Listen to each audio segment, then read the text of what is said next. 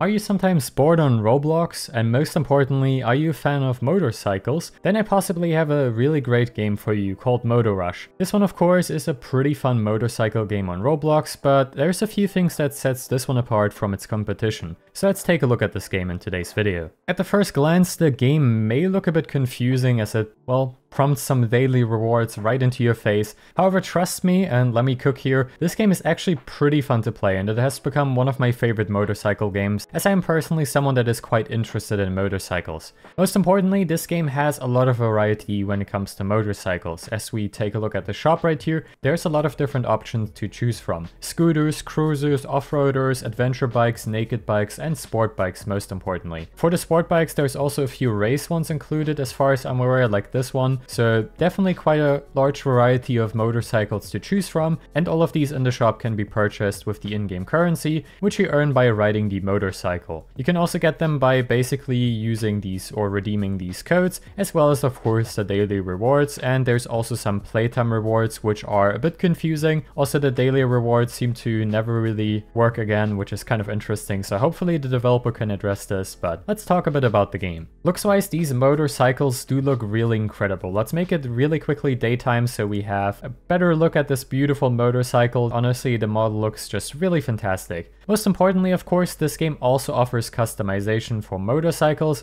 Kind of depending on which motorcycle you have, there's different options to choose from. Some of them have less variety, but other ones, like this one, have quite a few options to choose from, which is pretty nice to see. Something quite interesting about this game is you can also customize your helmets. There are a few helmets that you can purchase. Some of them are available for Robux, some of them are available for gems, and other ones can be purchased once again with the in-game currency, which I think is pretty nice. I think these ones are the ones that can be purchased with gems. The sounds for this game are a bit of a mixed bag. Let me showcase you this.